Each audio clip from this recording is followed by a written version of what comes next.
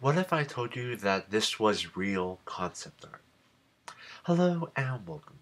So, when I first saw this, I saw this on the front page of Reddit when I got back today. And at first, I thought, this looks a lot like My Little Pony. And I've never actually watched the series, I've just heard about it.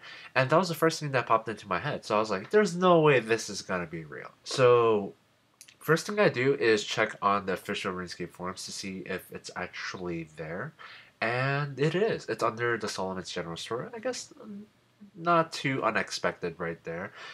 And unicorns are not really new to RuneScape. They've been around. There's unicorns south of Edgeville, and that's about the only place I remember off the top of my head.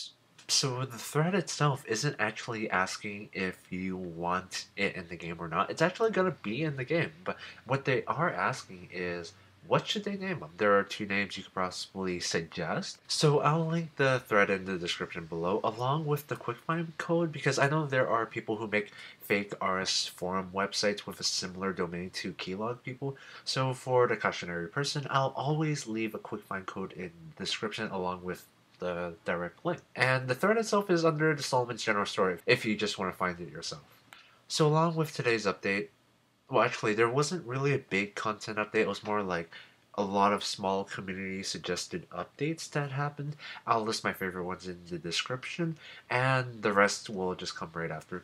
But the interesting thing is, if you read the patch notes, you can actually go back to the Naragi homeland, which is a place you visited during the World Awakes quest. If you haven't done it, you probably should watch whatever comes after this, or well, you shouldn't read the text. But the thing I like is that graphically this place looks pretty nice. Now the weird thing is, even though they're coming out with the HTML5, or they're trying to, it's gonna be delayed by quite a bit because they're waiting on um, I forgot how they worded it, but they gotta wait on the browsers end of the site because with what they have currently, they can't really achieve it.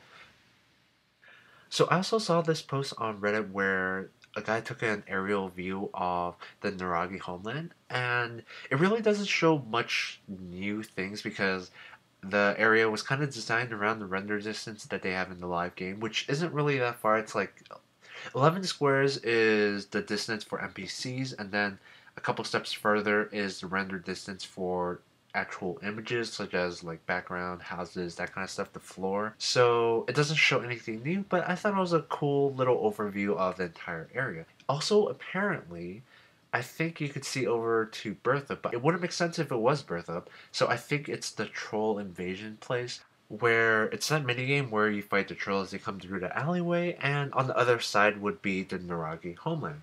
Of course, you would only be able to probably see it if you were in HTML5 because of the render distance.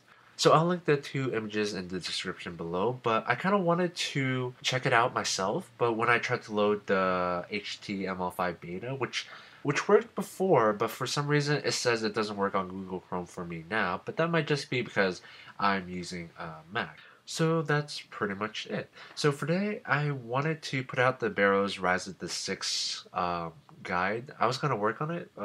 Should have been done today, but it's not done right now.